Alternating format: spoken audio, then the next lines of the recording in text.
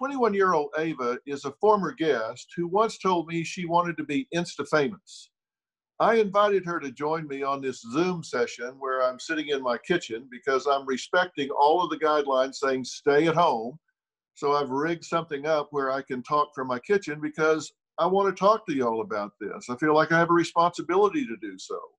So I invited her to join me on this Zoom session from my kitchen because she recently made news headlines after she posted herself doing something very unhygienic while on a plane to Miami for spring break during the coronavirus outbreak. So Ava, are you there? Hi, did you miss me? It's good to talk to you again. How are you doing?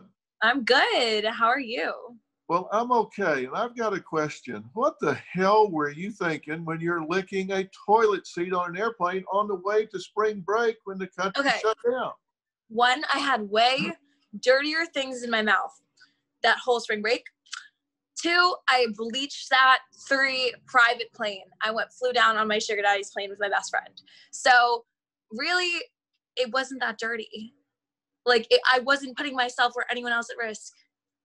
Okay, well, you just said you bleached it before you did it, but then you also say you did it to show that there's no danger and everybody shouldn't be concerned. So if there's no danger and everybody shouldn't be concerned, then why did you bleach it? Well, I bleached it because, people poop on there. That's why I bleached it.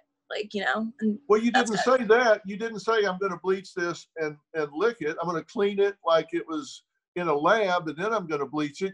So you lied to people. Well, yeah, that's what the media is doing, I think, with this entire virus.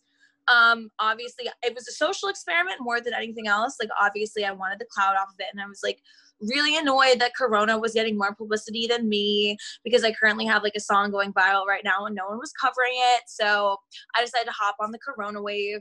But yeah, I just did lie to people. Yeah, I did. And it did exactly what I thought it was going to do.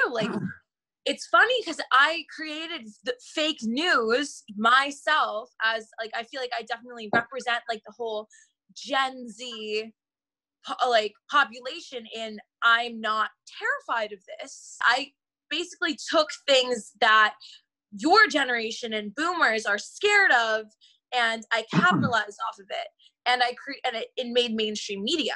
So I'm sure there was government officials freaking out about it and things like that. I literally I manipulated headlines in the political ring. I had Meghan McCain talking about me. I was on The View and I was sitting at home laughing while I was on spring break during the most of this, just what the hell? These people literally blew this up out of proportion and created a fake headline that was real.